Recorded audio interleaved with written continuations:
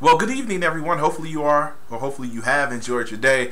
As we talk about the forecast for this evening, we are expecting breezy conditions with still some strong gusts out there, but we should be staying dry, and that'll lead us into a dry Monday. But as we talk about what has happened, we'll take you back to today. We actually saw temperatures peak at 64 degrees. That was earlier this morning, but once the cold front passed through, that brought some big changes to our weather. And we're still dealing with those winds out of the north and west, anywhere from 16 to about 22 miles per hour. And as we track the wind gusts, we are expecting those wind gusts above 25 miles per hour as we head throughout the rest of the night, and even as we get close to the start of the day. They may drop a little bit lower, but we're not expecting lighter winds to really move in until we head toward the afternoon tomorrow.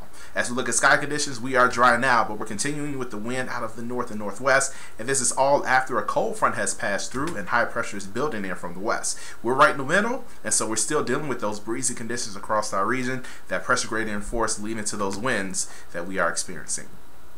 As we head throughout the night, we stay dry, but tomorrow morning we start out in the upper 20s and low 30s. By the afternoon, we are expecting temperatures to reach to near 50 degrees. Even though these numbers are a little bit lower, I think the sunshine will help with that. That sun will help warm us up a little bit more.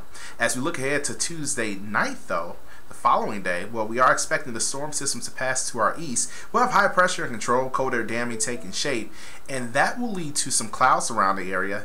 And models have been hinting at maybe some moisture, maybe some drizzle. I'm not too sold on that just yet, but again, we are watching that storm system pass by.